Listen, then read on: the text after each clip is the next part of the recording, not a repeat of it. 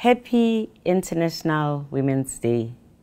This year, we celebrate the tireless work of activists who have been central to the global push for gender equality.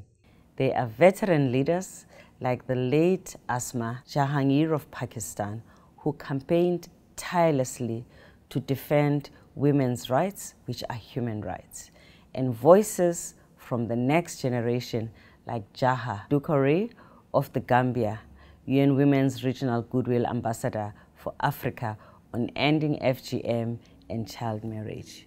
We salute those activists who found their voices in the social media in the recent months in more than 85 countries to expose those who have preyed on the less powerful.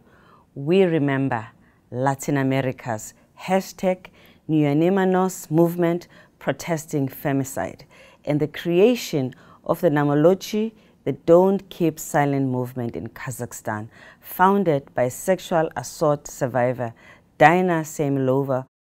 We celebrate UN Trust Fund to End Violence Against Women grantee SOR in Nigeria, which supports interventions that break the silence around abuse and protect girls from sexual violence. We honor the women who have spoken up in the International Criminal Court to bring accountability to those who have used rape as a weapon of war. We celebrate those who advocated for legal reform in countries such as Tunisia, which recently ended a provision that allowed rapists to escape prosecution if they married their victims, and the indigenous leaders who have stood up for their rights to land and traditional practices, and human rights defenders who have lost their lives for their cause. We must continue to increase the diversity and the number of people working on gender equality, bringing in more men and boys, young people and faith-based organizations. Together, like the many other women in the world, we must say time's up.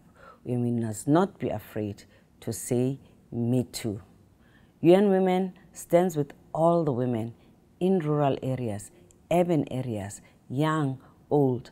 Where their voices are missing, there is an important gap in the fabric of society.